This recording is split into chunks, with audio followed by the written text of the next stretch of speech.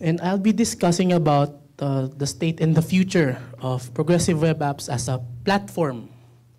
Um, that's why we keep on reiterating as a platform, because there are already many front-end frameworks that discusses on how to make progressive web apps. We have Angular, we have React, we have Vue.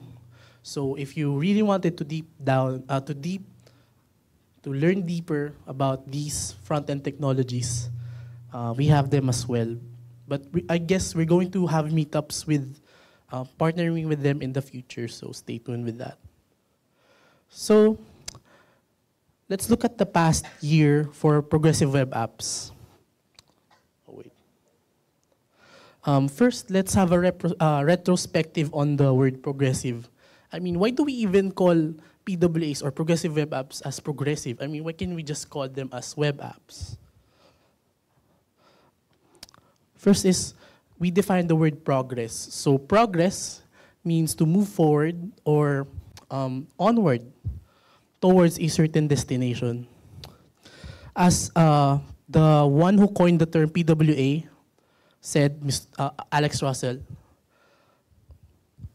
he said in the blog post explaining on why he named progressive web apps is that these apps aren't packaged and deployed through stores. They're just websites that took all the right vitamins.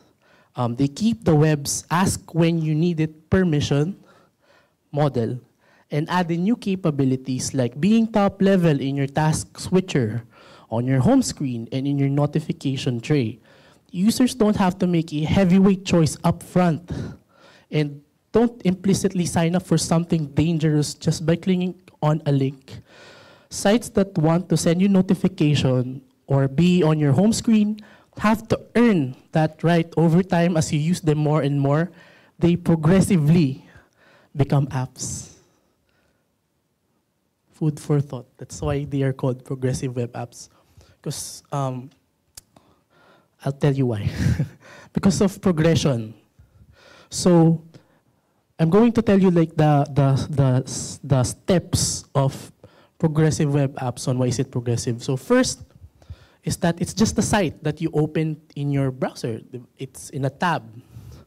So it doesn't have that superpowers like being in your home screen immediately, but it already has those other features that you need already, like being responsive when you make it larger or smaller and stuff. So as you use it frequently, let's say that web app is important to you. Now that's the time when it tells you that, do you want to keep me? That's the only time that you have to decide. Then after that, when you really decided that you really want it, that's the only time that it could be at your home screen and blend along with your other used apps that you always see on your launcher. Yeah, and additionally, it also works offline, but it works offline from the very beginning. But because of that added feature, like there's no more tab, it's on your home screen, it feels more like an app or the appiness of the web app. So that's what Alex Russell had also said. That's why it's a progression. So for example, this is one of the projects I've built before. So this is Project Trend. Okay, so first, you discover your progressive web app. You just scan it and use it immediately as you wish. Okay, I'm gonna use it immediately. So from there, you use it the first time, then you find it valuable. It's like, okay, it's gonna help me daily in my commutes. That's when the time you can now add it to your home screen. You can install it. So that's what he refers to as the progression. That's why it's called as a progressive web app. So, yeah. So there you go. Let's say you installed it. So for the succeeding uses It's already in your launcher, so when you open it, it feels like an app, not like a website that is on a tab. And it also has, like what they said, no, being able to be at a task switcher, for example.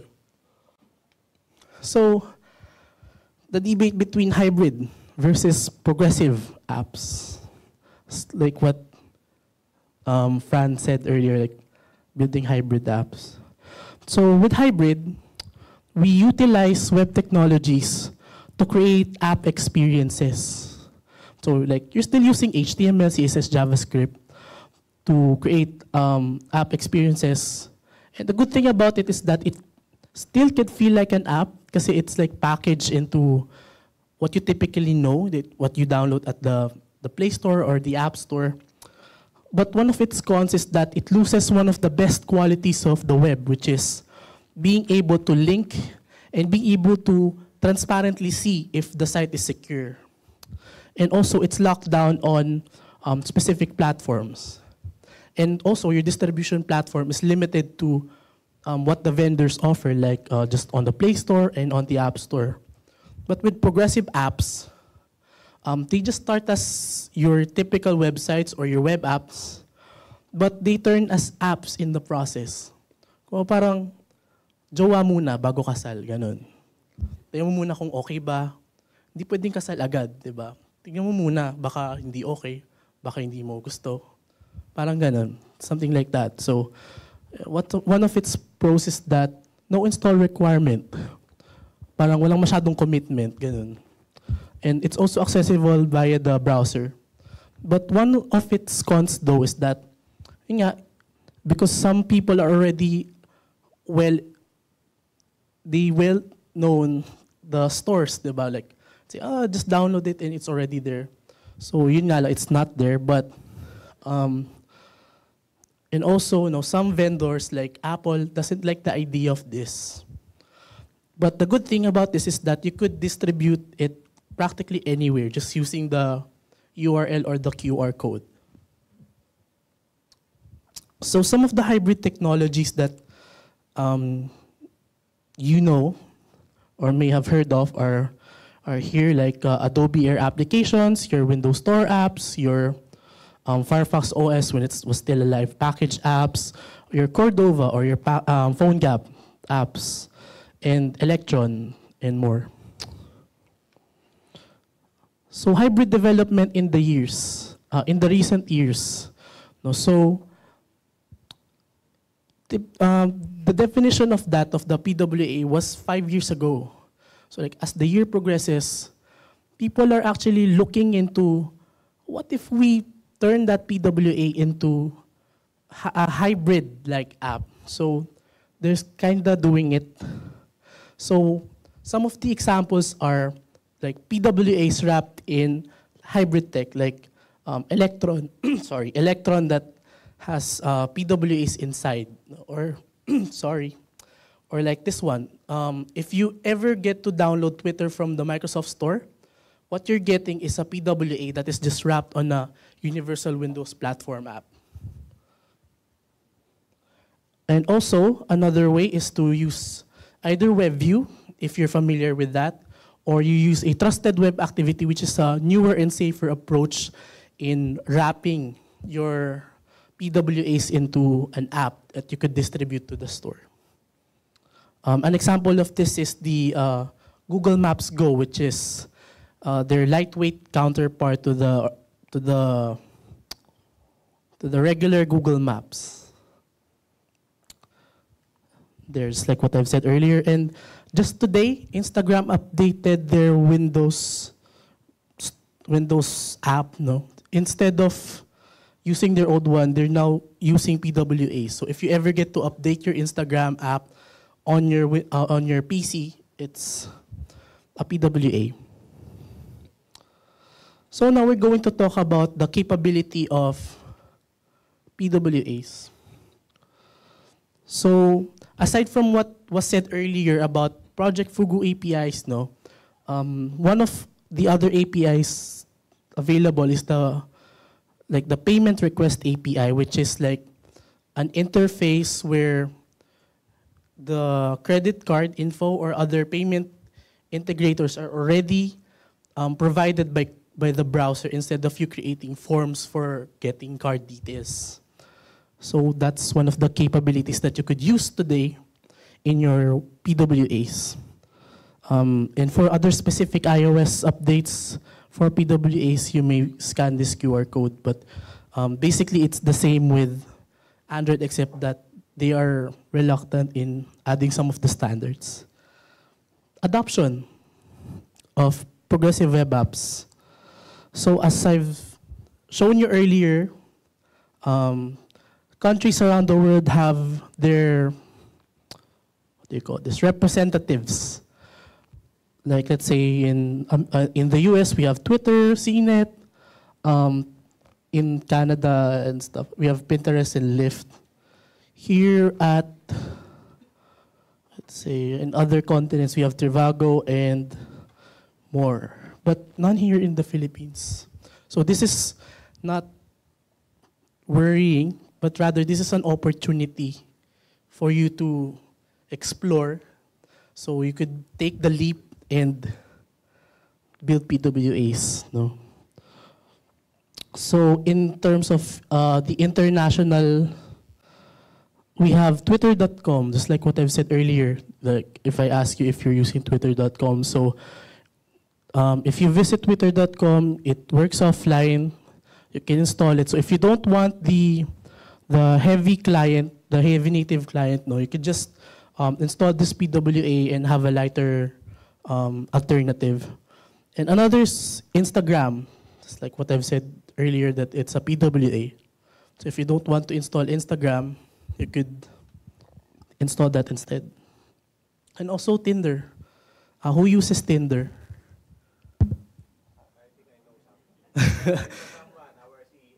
Oh. Okay, so if you're using Tinder and doesn't want to, install the heavy client, you could install this instead, and it performs as similar as that of the native counterpart. How about in the Philippines? No, as I've said, na parang wala pa representative, but actually there are some that is starting to go towards the PWA route. One of which, let's start first with the academe, no? That I'm going to report that the academe is starting to gain interest with PWAs as what they're thinking it as an important skill or a piece of technology that the student learn. As an example of this is that recently I was invited at Technological Institute of the Philippines, TIP, to deliver a talk about PWAs. So basically, the department head that told me that they want to equip their students with the skill, and he thinks that PWAs is just necessary in the coming years. No? So there. In industries, some of the examples are, first is the Click Shop by 7-Eleven, which I always promote, as they bet full on PWAs, meaning they do not have a native app counterpart, they just have a PWA. So the good thing about this is that I get to order online. It's like a normal e-commerce site, but when I'm offline and I go to the 7-Eleven store to claim my package, it still works offline, so I could show the code to claim it. So that's one of the feature that 7-Eleven leverages. And another one is Shop SM. If you want to try shopsm.com, you could try installing it, and it shows you like a splash screen, like we've got it all for you. So that's one of the examples in retail. And as I've mentioned, that I'm going to show you some fun examples. So, these are some of the personal projects that I've built. So we're going to demo it tonight.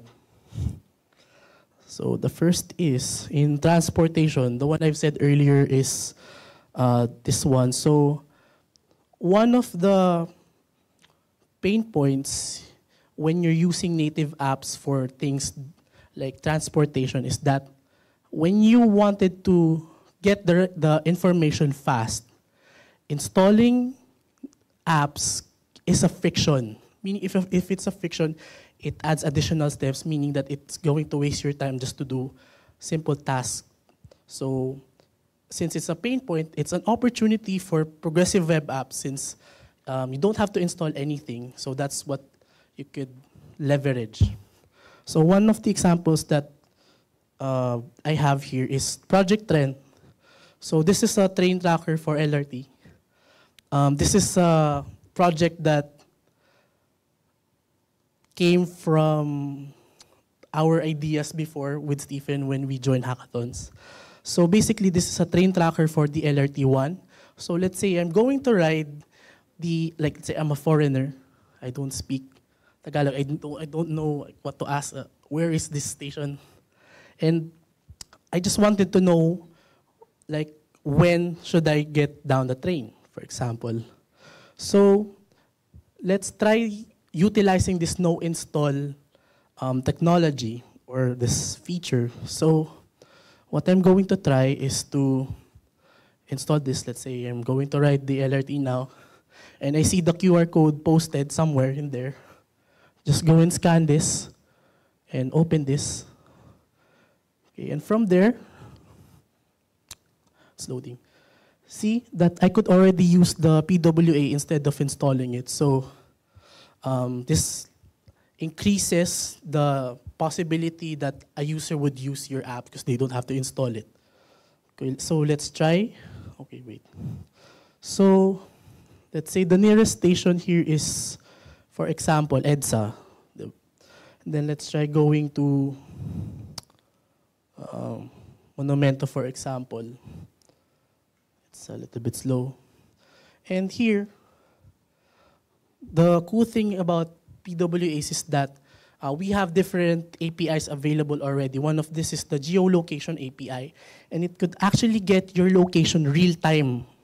So it could track, let's zoom in so you could see. Okay. So it actually tracks your speed in real time. And also, one of the APIs said was the share something API. So I have it in here. So let's say I wanted to tell my friend or my Twitter followers where I am right now. So the only thing I have to do is instead of taking a screenshot or something, I just have to tap share ride. Okay. And then a share sheet would show. Then from there, I could, let's try to tweet this one. Okay, there. And from there, I could already tell that I just wanted to let you know that I am at EDSA. So you may also track and share at which exact official LRT1 station you're nearby with Project Trend. So from there, diba, it's fast. Okay. And that link, actually, I've used Firebase real-time database for that. So when a friend opens that, they could see in real time where I am. It's one of the cool things of this thing. Okay, let's proceed to the next example.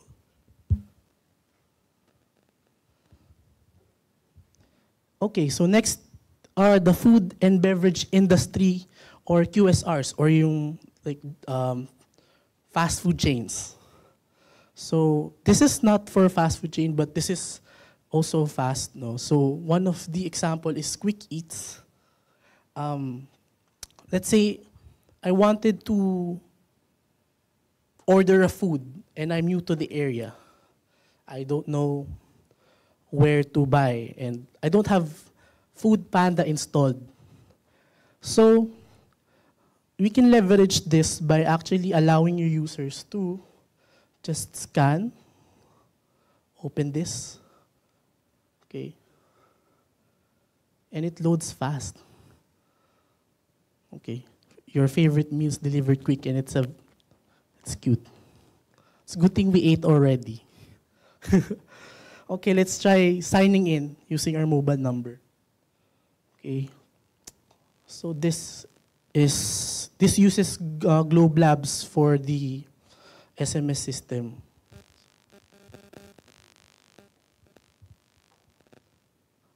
Don't text me later.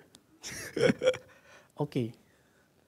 There, I'm already registered. So while this happens, and I see that it already has value on, like, to my life, no? I could already install this in the background.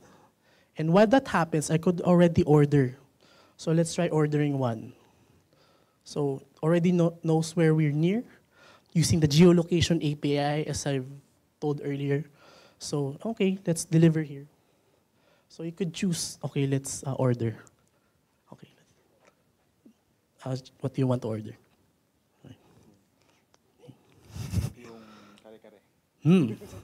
Okay, let's get one.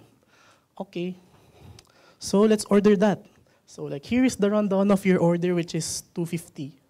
So let's proceed to the payment. Okay, unfortunately. As I've told you earlier, there's a payment request API. So it's supposed to work, but on this demo it doesn't. But it should show a sheet below that you could put your credit card details, or if you have something stored, you could already tap pay. So you don't have to enter your credit card details every time you need to buy. So let's just try cash on delivery instead. And it's that fast. I didn't install anything. And yet, if ever I wanted to order again, I'll just open Quick Eats. Where is it?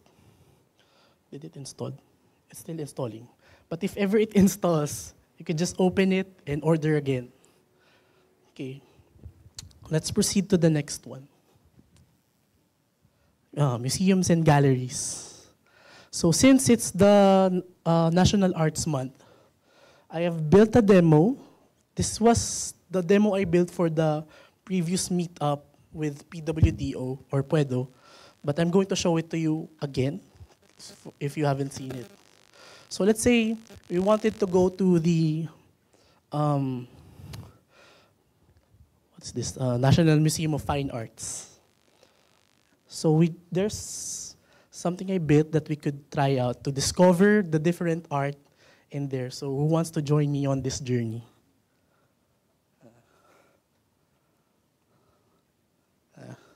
Ikaw na lang.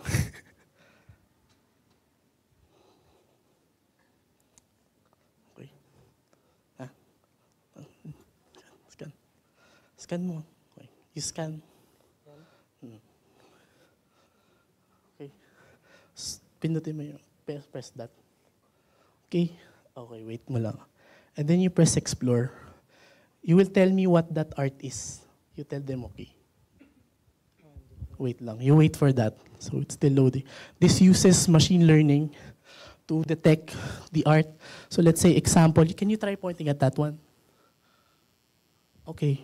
So it tells us what the details. Let's say it's an upright panel, intricately carved and highly decorated. Its wooden frame contains ledges and panels behind and above the altar. See, there's an info already. Can you try this one naman, though? Okay, there. This one naman is like the bust of Ricardo Canicero. So there. And the last one is, can you try this one? Wait. There you go. Can you try that? What's that? What art is that? Can you scan? Oh, there. It's the spoliarium. Can you try pressing learn more? Okay, there. And with that, no, it could show you rich information using PWAs and artificial intelligence. This one uses TensorFlow.js to process the information that it sees using the camera. So, thank you.